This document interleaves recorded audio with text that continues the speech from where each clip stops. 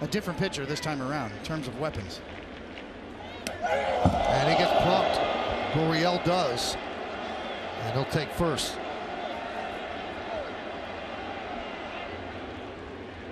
Connie, you used to have that same type of pitch, and every once in a while, as hard as you can throw, if it gets away and starts running up and in, it's not like you can pull it back, and it's the movement right towards the hitter. You see it just take off up and inside.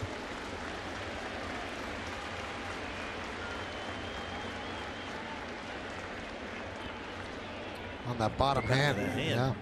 You know, the first person I saw that was Bagwell, who used to really dive and use that padding, and all of a sudden you see a little jawing going on, and you know, it's not that somebody got hit, it's just the, you know, it's the frustration that you know, you're that comfortable throwing in. Sometimes players look at it